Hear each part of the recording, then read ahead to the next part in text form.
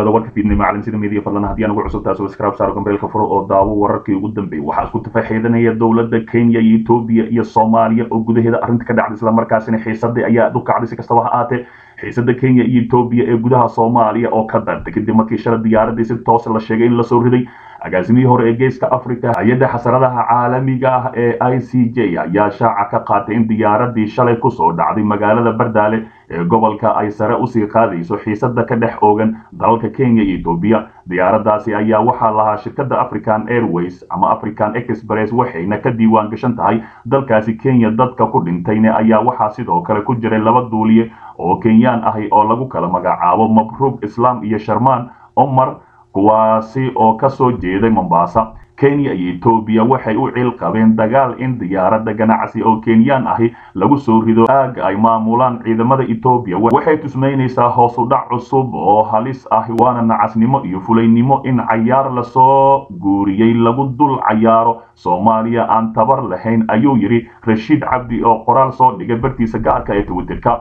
labada dal ayaa waxa horay uga dhax qarxay xiisad salka ku haysa khilaafka dowladda federaalka iyo maamulka Jubbaland oo ay kala taageeraan Itobiya ayaa ciidamada Soomaaliya ay xoog taageersan ciidamada Itobiya ciidamada Kenyaanka ah ayaa waxa ay taageersanayeen Jubbaland ciidamada Itobiya ayaa marar badan isku dayay in ayaga oo taageeraya madaxweyne Farmaajo ay meesha ka saaraan Axmed Madoobe hase yeeshee waxa ka hortagay ciidamada Kenya oo garabinayay madaxweyne Axmed Madoobe ee Jubbaland isla markaasina si weyn u difaacay kastaba Rashid Cabdi ayaa sheegay inuu rumaysan yahay in ciidamada Itobiya aysan marnaba qiri doonin inay diyaaradaasi soo ridan isla markaasina meesha ay ka saari doonaan hadii malahaygu saxan yahay ciidanka Itobiya marnaba shaacsan uma qiran doonaan dowladda federaalka waxay eedeyn doontaa al-shabaab si ay u raacdo sheekada Itobiya Kenya waa ay caroon doontaa miiska ayay u garaaci doontaa saraakiisha Itobiya balse si qarsoon kulligood waa ay iska aamusi doonaan wax walba waxa lagu ilaawi doonaa maalmo gudahood ayuu yiri dowladda Kenya ayaa maanta ka dalbatay dowladda Soomaaliya inay soo cadeyso sababta ay diyaaradda u soo dhacday halka dowladda federaalka ay sheegtay inay baaritaan ku sameyn doonto isla markaasina xiisadan aad u sii kacsan tahay oo marka si dambayso ay ka sii dareyso wixii war ay ku soo kordho dib kala soco calan sida media fadlan la joog dhinaca kale dowladda oo shaacisay kiisas aad u fara badan oo caabuqa 19 oo dad kale ay u dhinteen isla markaasina wararkii ugu dambeeyay ayaa ka soo baxay wasaaradda caafimaadka Soomaaliya ayaa maanta shaacisay tirada kiisas cusub oo caabuqa 19 saac la soo dhaafay laga diiwaan geliyay gudaha dalka Soomaaliya kuwaas aad u fara badan warbixinta maalinlaha ah ee wasaaradda caafimaadka lagu shaaciyay in cudurkani laga helay 79 qof oo ku kala nool Banaadir Jubbaland Koonfur Galbeed iyo Puntland gobolka Banaadir ayaa ugu kiisas badan markasta waxaana laga diiwaan geliyay sida ku xusan warbixinta 38 kiis Jubbaland ayaa laga diiwaan geliyay 22 kiis Koonfur Galbeed ayaa sidoo kale laga diiwaan geliyay 11 kiis halka Puntland laga diiwaan geliyay 8 kiis oo qura xanuunka caabuqa 19 sidoo kale wasaaradda caafimaadka ayaa shaacisay in cudurka caabuqa 19 24 saac la soo dhaafay u geeriyooday 3 qof inta la og yahay halka ay ka soo bogsadeen 14 qofood 62 kamid ah 79 qofood ee maanta cudurkaas laga helay waa rag halka 17 kalena ay yihiin dumar tirada guud ee kiisaska cudurka caabuqa 19 gudaha Soomaaliya ayaa gaartay 835 kiis dadka ka soo bogsaday ay tiradooda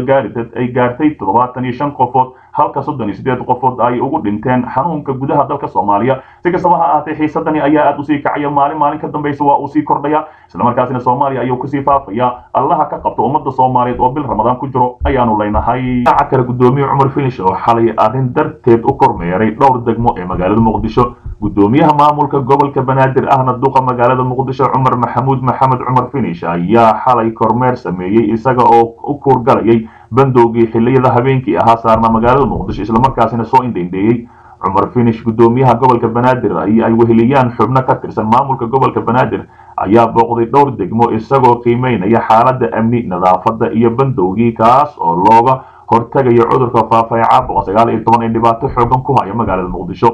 waxaan soo marnay dhowr degmo iyo dhowr wado ee degmooyinka gobolka Banaadir si aan ugu kuurgalno dhaqan galka bandowga looga hortagayo cudurka dadka ku sii faafaya ee caabuqa 19 iyo sidoo kale amniga guud ee magaalada ayuu yiri Mr. Cumar Finish gudoomiyaha gobolka Banaadir ayaa sidoo kale shacabka ugu baaqay inay qaataan awaamirta dowladda oo ugu horeyso bandowga si loo xakameeyo faafidda cudurka caabuqa 19 ee dhibaato xooggan ku haya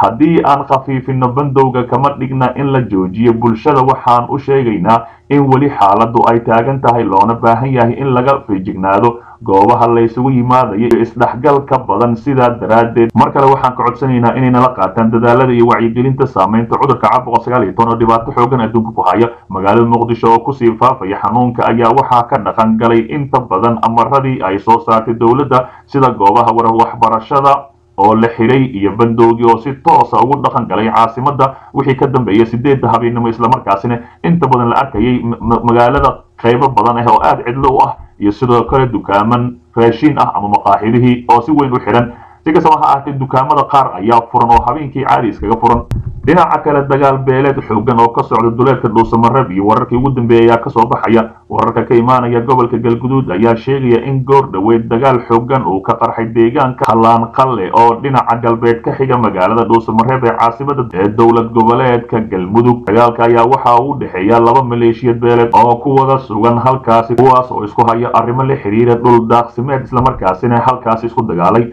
qaar ka mid ah dadka deegaanka ayaa sheegay in dagaalka la isku adeegsaday hubka noocyadiisa kala duwan isla markaasina uu sii xoogaysanayo ma cadda ilaa iyo hadda khasaaraha dhabta ah ee ka dhashay dagaalkaasi oo weli ka socdo deegaanadaasi xaaladda ayaa ah mid aad u kacsan iyadoona wararka ay sheegayaan in dagaalka kusii faafayo tuulooyin ku dhow deegaanada qalan qalle ee gobolka galgaduud maleeshiyaadkii diriray ayaa maalmihii lasoo dhaafay isku hor fadhiyey halkaasi iyadoo ay fashilmeen dadaalo la doonayay in lagu dhexdhexaadiyo labada dhinac isla markaasina iminka dagaalka uu dhexmaray gobolka galgaduud ee bartamaha Soomaaliya ayaa waxa ku soo laalaabtay dagaal beeleedyo u dhexeeya maleeshiyaad deegaanadaasi oo ku wada sugan gobolkaasi isla markaasina inta badan isku haysta daaqsimo dhul beereed ahay dhinaca kale Mareykan oo cabsi hor leh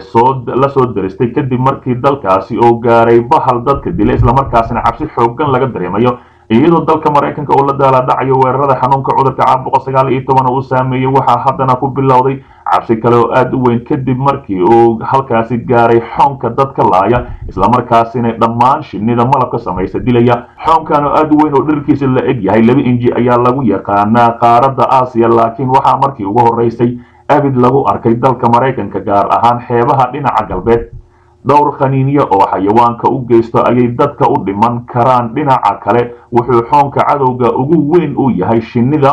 taasi oo ku burburiya dhammaan meelaha ay malabka ku samayso ukumaha shinnida waxaana cuna xoonka xayawaanka weerarka geystay ee xoonka yararka ahi saynisyahanada Mareykanka ayaa hadda aad ugu mashquulsan sidii ay ula dagaalami lahaayeen xoonka ka hor inta uusan baabi'in dhammaan shinnida ku nool dalkaasi Mareykanka inkastoo xoonka dilaaga ahi ee Aasiya ay u badan tahay dadka ka weecdo haddana qaniinyada ayaa la aaminsan yahay inay sanad walba disho in ka badan 50 ruux sida uu qoray wargeyska New York Times ee ka soo baxa dalkaasi Mareykanka